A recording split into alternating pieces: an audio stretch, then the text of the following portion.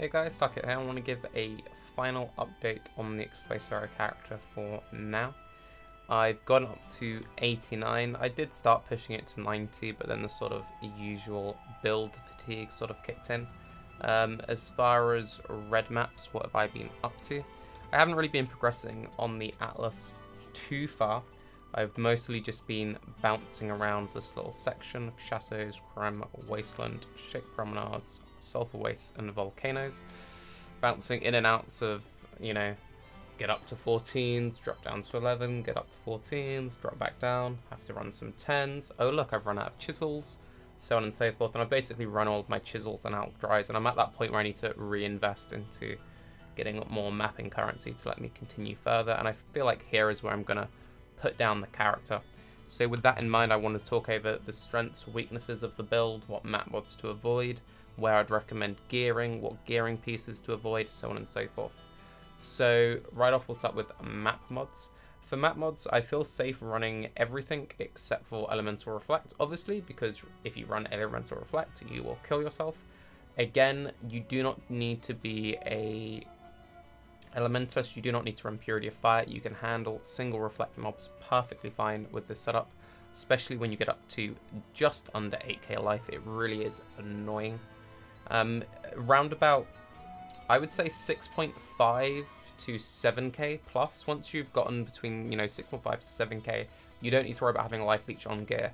Until that point, I would sort of recommend it. The thing is you have so much regen and such a high natural life pool that it's incredibly difficult to kill yourself to reflect, and really the only way you can kill yourself to reflect is allies cannot die or attacking into reflect as something is about to kill you.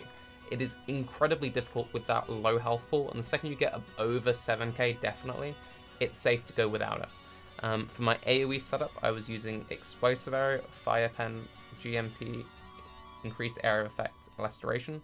So, I was running increased air effects of life leech and completely fine. Don't have life leech on my single target. Don't have any leech on flask since I dropped it series. No problem. So, Elemental Reflect and no regen. No regen, you can run it. Running it is a pain. It is just frustrating.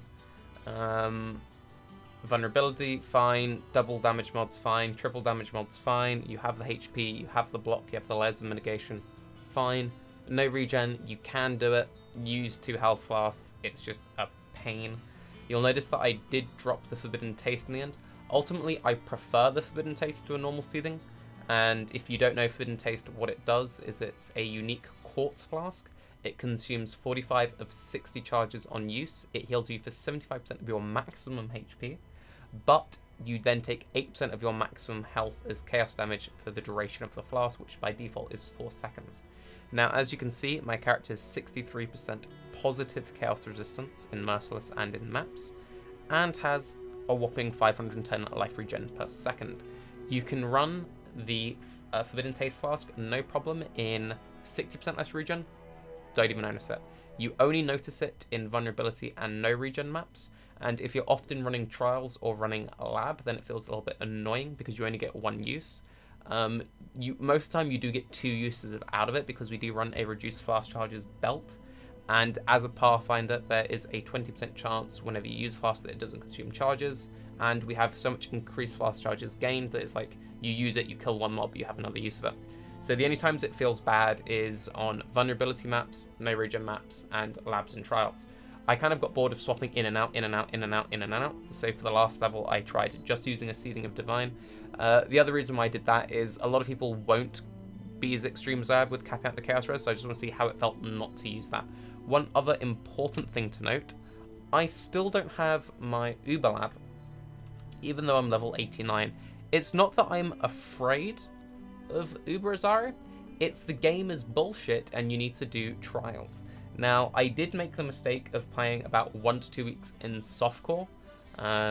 If you remember, I started the league in hardcore, played for about 2 weeks, week and a half, and then I wanted to experiment with some wander action in softcore, and then I bounced back to hardcore.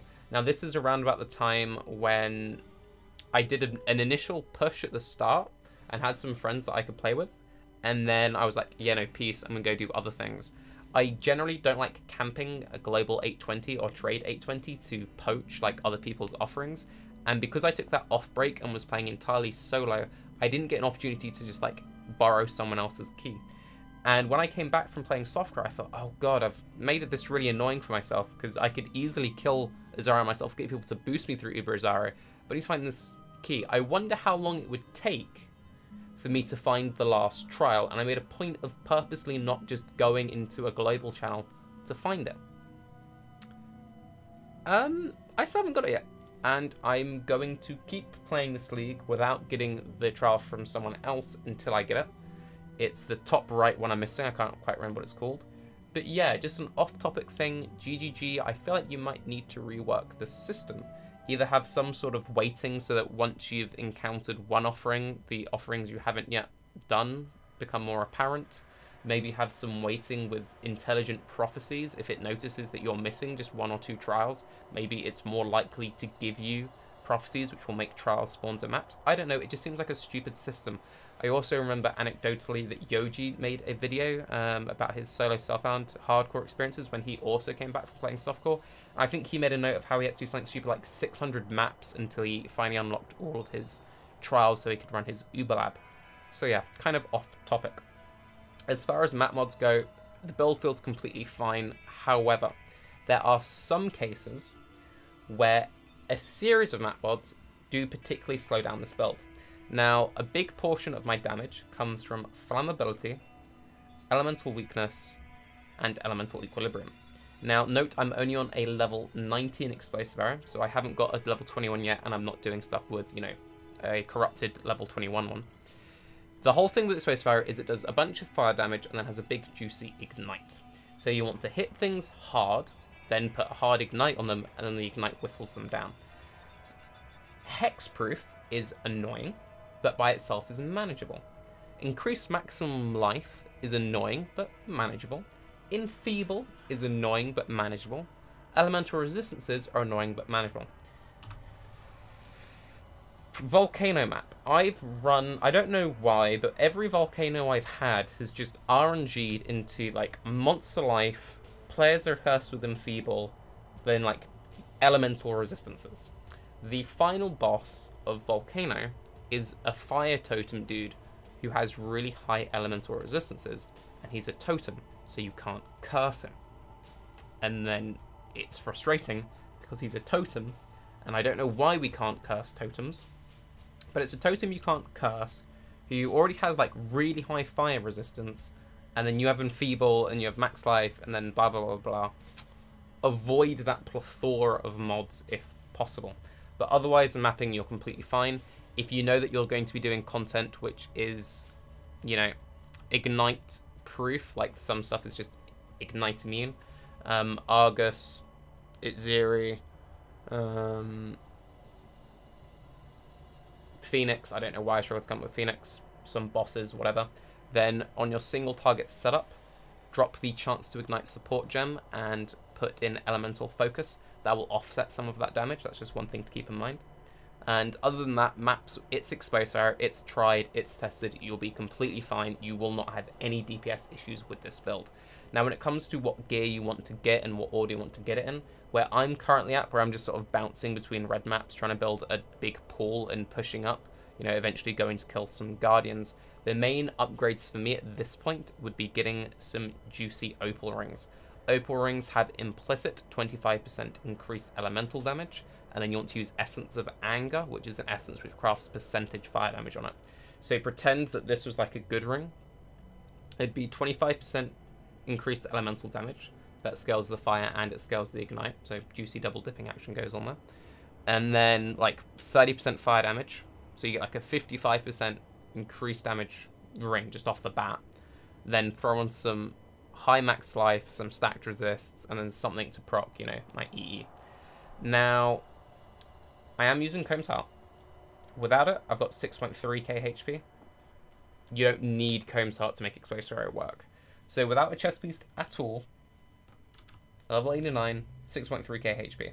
You can easily still get up to, you know, 6.5 to 7k HP without it, just using any rare of your choice. If you want to do stuff with Queen of the Forest, if you want to just be lazy, use a Carcass Jack for quality of life mapping, so on and so forth, you can do it.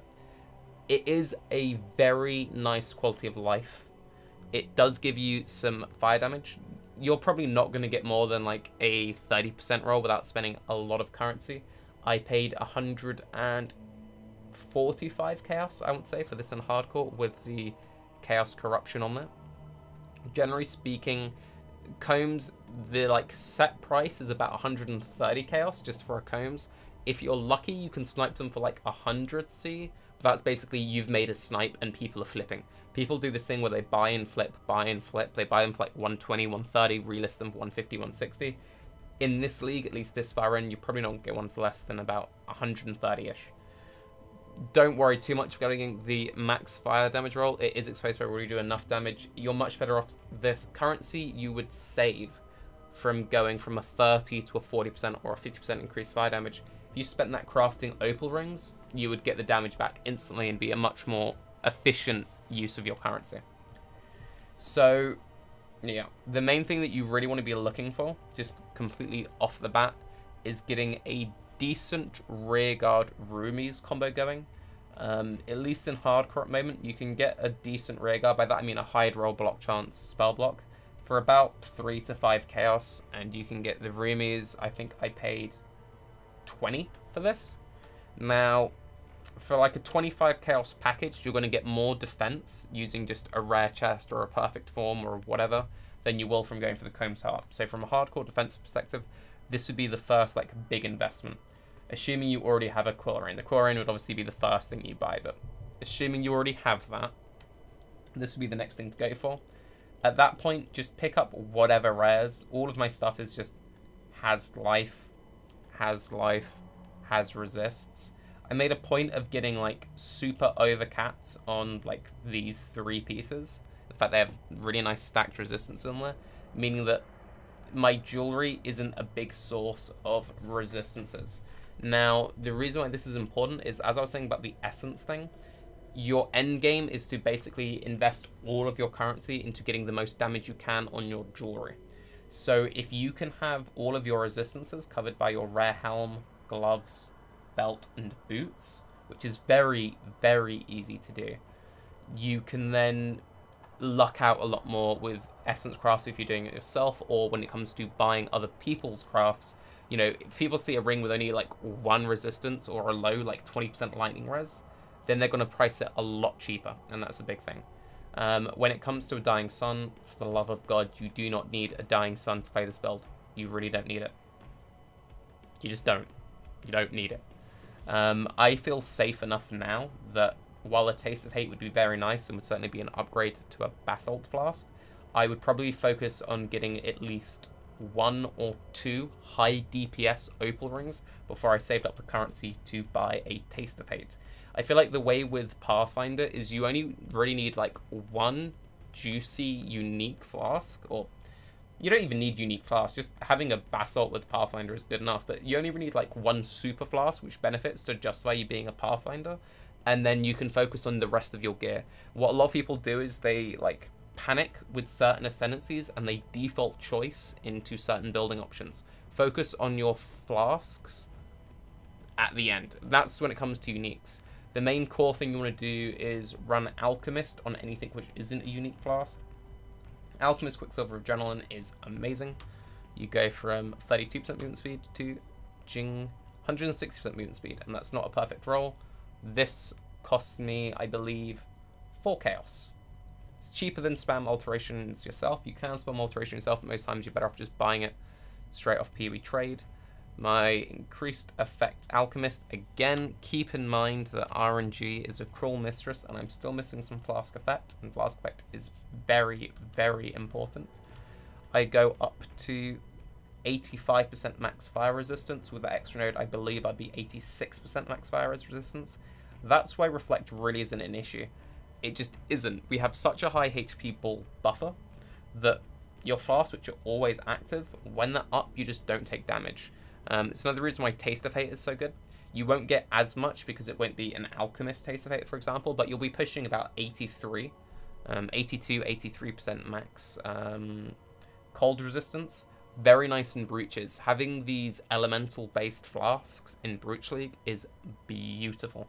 And it makes running just a Ruby Flask by itself very rewarding. That was one of the things which I liked about being a Pathfinder, is Explosive is a build where you kind of want to run a Ruby Flask anyway, especially if you're not running Purity. And it's just, you're rewarded for, you know, using that safety net with Pathfinder because it just scales oh so much harder. And yeah, that's basically the gearing, really. The whole Chaos Resistance thing, I feel like it's worth, especially in Breach League where you do get the random Chaos Breaches. They are incredibly rare. You know, people on Reddit joke about only having 1 or 2 an entire league. But when they do randomly pop up and you get the purple splatters going everywhere, and especially if you're running stuff like Chula herself, or himself, or whatever it is, you really want to have positive Chaos Res. 63% is kind of overkill. I feel like the difference between going from 50% to 75% isn't that noticeable unless you're doing some extreme chaos damage stuff. In most cases, if you have about 20 to 30% positive chaos resistance, you'll have a very noticeable survivability increase against a lot of damage. Just stuff like when you see desecrated ground on some maps and you just like AFK in it and you don't even notice it, you just nullify a lot of map mods. It's like, oh god, Alchemist, oh tight. Oh, and you're like, oh, it doesn't do anything. There are a lot of builds which would normally struggle. The combination of high life regen and just high overall resistances make so many mechanics which aren't one-shot mechanics, just not even a mechanic. They just kind of cease to exist. That being said, this build has done a very good job of making me feel bad about life builds. At the start of the league, my minimal life threshold of this is the threshold that all builds must have if you're a evasion or avoidance based archer, was about 5.5k. 5.5k was kind of like, yeah, you feel safe. And then it's creeped up a bit. I then had my 6k life Slayer, which had 30k armor, and it had dodge, it had spell dodge, and it was cool, and it had super leech, and I was like, this is a really tanky character. And I think I had 6.2k HP, and I just got one shot, and I was like, okay. So then I've been running around with 8k HP. It really annoys me that I'm 24 off, but anyway, since I've been running around with, I think 7.5k, once you get to about 7.5k life, unless you're running really rippy maps, stupidly rippy maps, or purposely face tanking stuff that you know you shouldn't face tank, you feel like you're sort of safe. Generally, the biggest hits you're going to take are about 7-ish k. It's very rare you're going to get clean, one shot above 7k. It happens. Tunnel Trap did manage to hit me for about 7.1, I think. I really wish I was recording it. It was I think it was dual flat damage, and it was a ghosted Tunnel Trap, and Tunnel Trap is Tunnel Trap, and something just kind of goes. I don't know if I got hit by 2 projectiles. I don't know what happened, but it was just I was walking through a mud geyser, then I saw a ghost, I saw Tunnel Trap, and I saw my health do bajunk, and luckily I was using Forbidden Taste, so it went back to bajunk, and then I blinked Harry off screen, and was like, I think I'm going to avoid that guy. But yes, this is Explosive Arrow. If you guys have any questions about it, then let me know. I'm probably going to play this character a little bit more just to build up some currency to fund my next build, which I'm going to cover in a separate video tomorrow. For a little teaser for anyone who's wondering, it is a bow build, and it uses Gladiator. Yeah, I had to put that pause in. You can all try and sit and work out what Gladiator. He knows that's not assassin, right? He doesn't mean Slayer. He probably means champion. He means champion. He means Gladiator. He's just bad at he's bad at the game. But anyway, hope you all have a good day. Have fun trying to work out what my build is, and yeah, I'll catch you guys tomorrow.